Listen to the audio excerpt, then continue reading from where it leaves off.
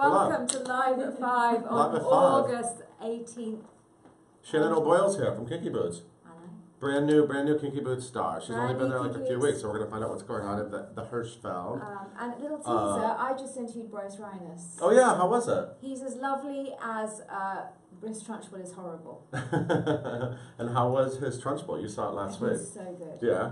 He's so good. Awesome. So terrifying. Cool. But I was a little bit, I thought he might throw me in choky.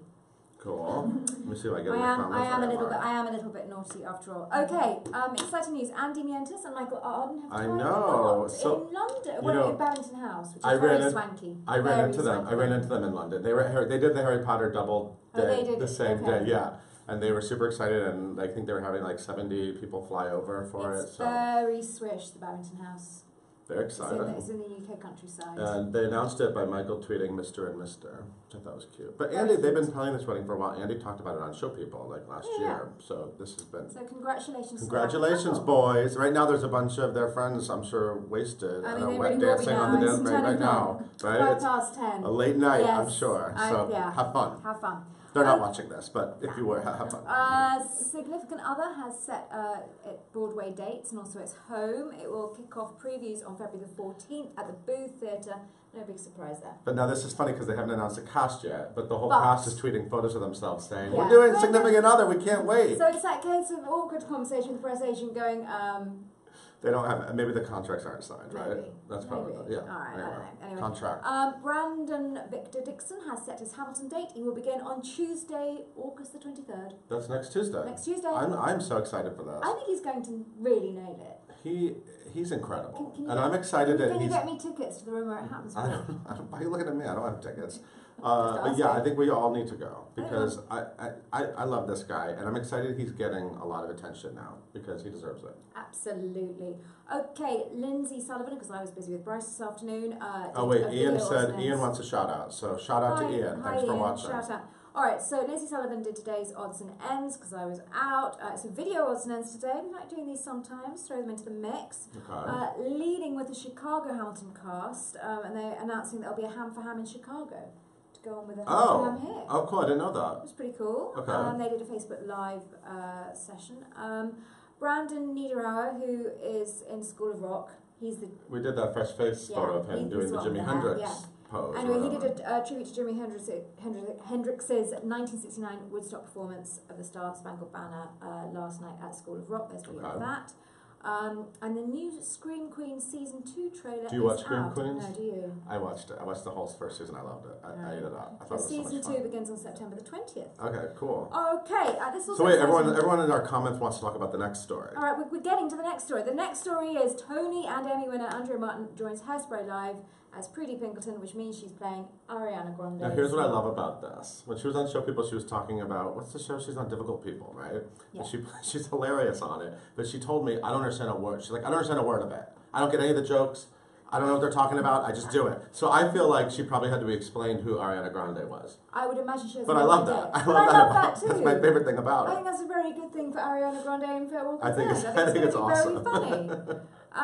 Okay. Also, check out the Fresh Face. I can't speak. Fresh Face. I'm speaking all day. I've been up all day. Fresh Face with the Wicked's new Fiero, Michael Campano. Of the amazing hair. And who I spoke with on Monday when you weren't here, and he was so disappointed he ended up with me. I have never seen somebody more devastated to be interviewed by me ever. Just because of my hair. He like spent hours on his hair because he thought he was going to be with you. Well, he doesn't look at his Twitter because I tweeted at him to warn him I wasn't going to be there. I was also Imogen with a bad hair as well. I never have good.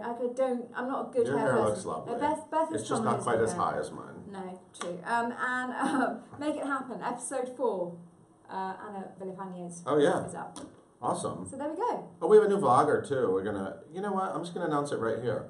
Why not? We have a new vlogger starting next week. We have not announced it on the site yet. The new vlogger is. Oh wait. Oh no, wrong one.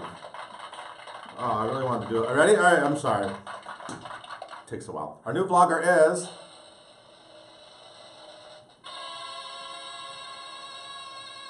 Corbin Blue. He's in Holiday Inn, and he's a High School Musical, and it's blue, not blue. I have real problems. Corbin Bleu. She's European. No, it's spelled like it's. Anyway, he's our new vlogger, so now you know how to say it. Bye. Thank you, Imogen. Everybody, please welcome Shannon O'Boyle. Hi. How are you? So nice to meet you. We've never met before. Welcome to Broadway. Thank you. Well, I mean, you've been on Broadway before. But you're in Kinky boots. I am. And you're playing that shoe obsessed. Nicola, is that her name? Nicola. And how is it? I mean, you're like brand new. You've only been there like a few weeks, right? Yeah. This is last night was 3.5 weeks. Wow. Okay. Very exciting. So what's it like stepping into a new family like that? And a show that's been running like that, I know that they're a tight family over there. It's very true, but you know what? They were the most welcoming people. Yeah. They could not have been more open and sweet. I'm happy to see someone. Are you a girl that like immediately kind of like you get intimidated when you step into a new group, or are you just sort of like good at like doing your own thing, getting comfortable?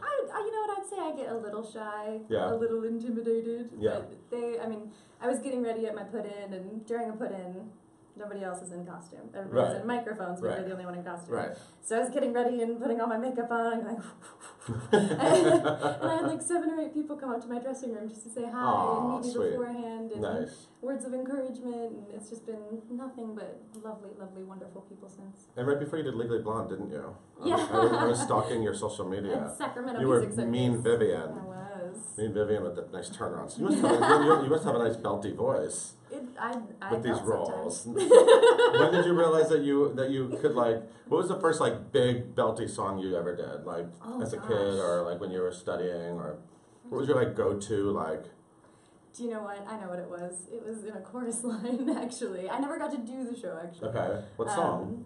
But I was singing at the ballet. Oh. And I really wanted and you hit that big, the Maggie note? I really wanted to play Maggie. Yeah, the Maggie note. Oh my God, Barbara Streisand's, have you heard Barbara Streisand's at the ballet? Have I heard It's crazy. I actually spent the morning listening to the entire album. No. It's on NPR. Everyone go on NPR and you can listen to the whole album. But there's like a story for every song. Every song has like dialogue and like backstory. I don't know. It's amazing. It's amazing. But anyway, enough about her.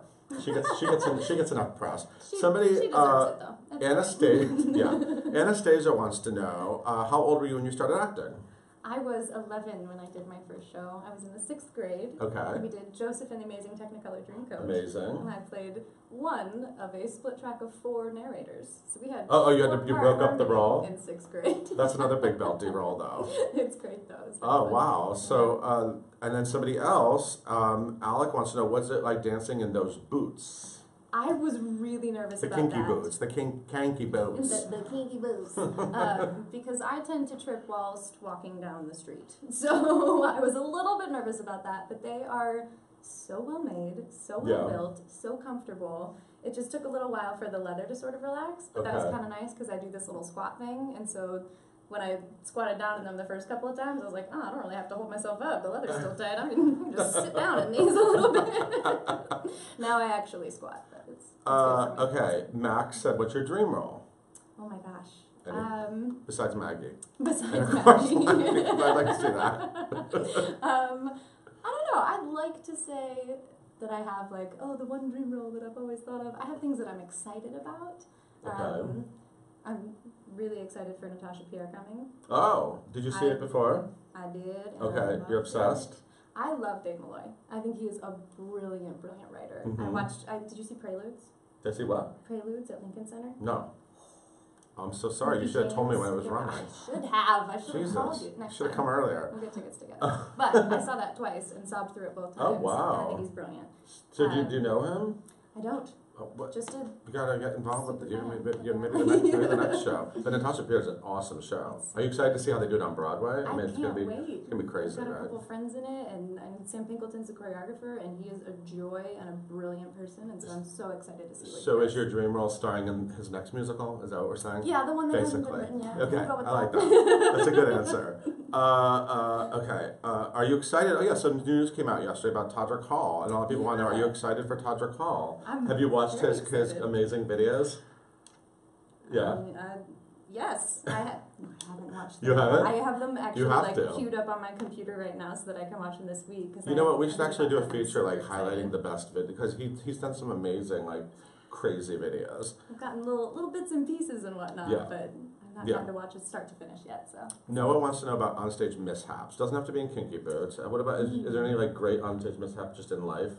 In your career? Oh my gosh, the first one that popped into my head, which I guess is not necessarily like a foolish gotcha mishap, but I did Children of Eden in community theater a long time ago. I was Yona, but we had this part where we had to sort of like flop down a little bit, and we had like a really quick flop down, and I flopped down and I looked and I had to freeze there for a couple of minutes, and there was a spider that far from my nose on the platform that I flopped down on, and I had to sit there and watch it. I don't like spiders. Oh God. At all.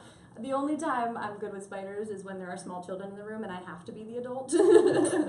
Otherwise, somebody else can take care of it. Does that happen often? Are you often in rooms with spiders and small children? Well, I babysit quite often, so more often than I'd hope, to be honest. So we should also point out you were in Once. You were the standby for Girl. Yes, not her name? and I would say that was a dream role. That was absolutely... How many times did you get to go on?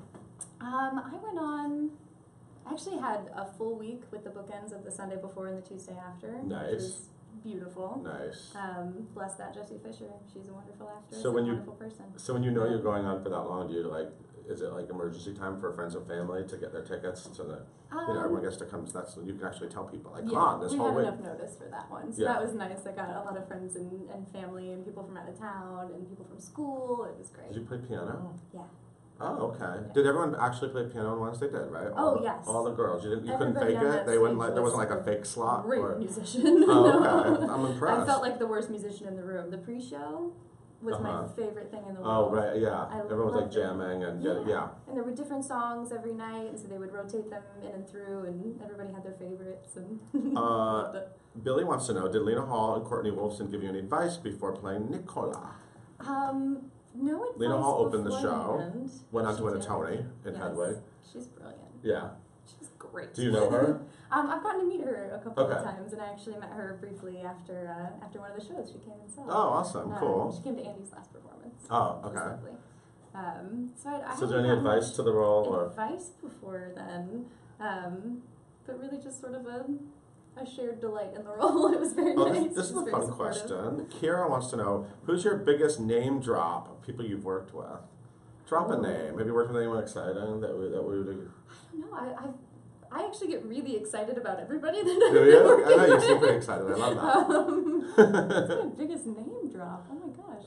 I don't know. You've done a lot of readings and stuff. I read your resume. True, yeah. You looked me up before. I looked you up. I looked you over. I get pretty excited about each new show and each new cast, and I've been Brooke pretty lucky to said, what's Aaron Finley like? I saw him at Diner at the Delaware Theater Company. He went in the same night as you? No, actually, he is ending his second week. Oh, okay. He came. Okay, so you started before. Yeah, okay. So my second week of rehearsals was his first week of rehearsals. Got it. Yeah. What's he like? He's a doll. Yeah. He's so sweet.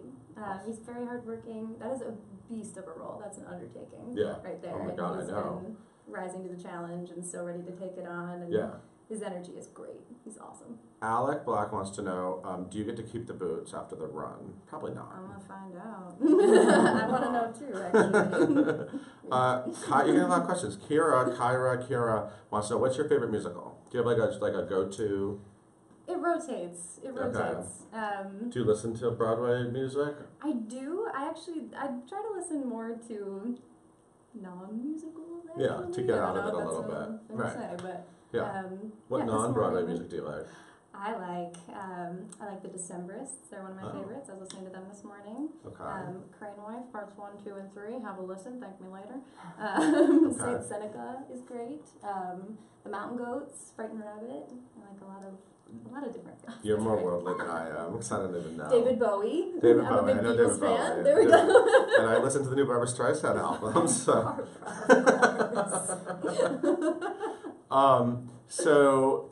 So Broadway is pretty good, huh? It's wonderful. Pretty good. You're living the life. And what kind of shoes, since your character is so shoe obsessed, what are you wearing on your feet today? Today I'm How wearing glamorous is the footwork because nobody can see it. Ballet flats. Ballet. At brown the ballet. Maggie, there we go. Full circle. We brought it around. Just want to be Maggie. Usually it's flats though. Usually I like my Vans. I like my Converse. Awesome. And how long have you lived in New York? I've been in New York 4 years now. Cool. Yeah, I came from Cleveland. Oh, okay. So did you come here when you were a kid? No, I came straight out of school, actually. I went to Baldwin Wallace in Cleveland, Ohio. And we do a showcase straight out of school and moved here right after. I actually had never been to New York City until my junior year of college. Oh. And at that point, I already knew that I was moving. And so I got here and said, hope I like it. Okay, it works. Yep, it's great. I like it. Good. Wow, so you've had a pretty good, successful little Broadway life, haven't you? Absolutely lucky and wonderful, and couldn't be happier. Awesome. Well, if you guys haven't seen Kinky Boots, I mean, I can't imagine. Are there still people who haven't seen Kinky Boots? I guess there are. Yeah, there are people probably at the stage door every day. Yeah, and people come from all over the world to see Kinky Boots because it's a Tony-winning musical at the Al Hirschfeld on 45th Street on the other side of 8th Avenue. It's true. By the way, that's where my favorite musical ever played, Grand Hotel. That theater. So the Tony performance. Yeah. Is one of the we'll take a glass videos together. in the world. It's yeah. so good. Watch that video. So yeah. Yeah. So anyway, it's a magical place. But Kinky Boots is good too. I love Kinky Boots. It is. So everyone, check out the show, and it was so nice to meet you. Thank you for coming. Nice to meet you. And tomorrow's Summer Friday, so we won't be on live at 5, but we'll be back Monday.